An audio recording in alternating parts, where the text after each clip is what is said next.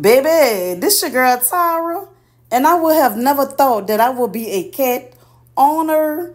Baby, y'all know y'all see these little two little kitties that I found outside of my house. So I had to take these little kitties in. I was like, okay, kitty, kitty, kitty cats. Look how cute. So let me go to Walmart and get the little kitties some accessories. And I know little kitties are so hungry. So I said, let me make these little kitties some bottles. So I can go ahead and feed them like a real baby. And that's just what I did, baby. I mixed that little milk up, put it in a little bottle, and I said, let me go ahead and feed my baby. Oh, I really thought I was feeding a baby.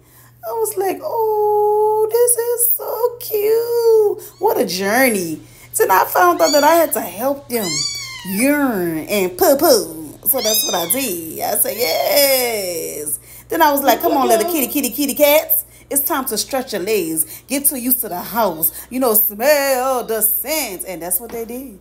I let them just run free. Go ahead, be free, little kitties. Oh, then I noticed some fleas was on the kittens. Lord, this was something else. So I had to get the little kitties a bath. I had to get the little kitties a bath. Oh, look at the little kitty drying off in the shower.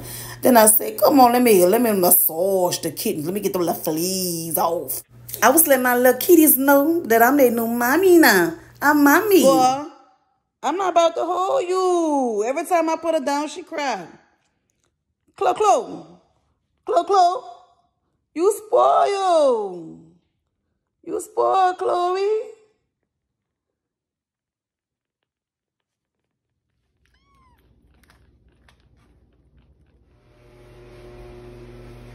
Come on.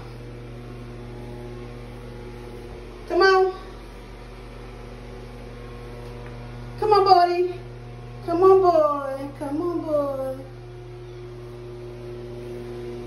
Come on.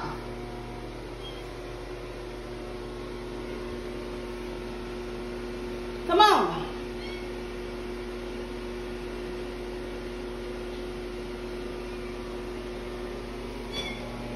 Cosmo. Cosmo.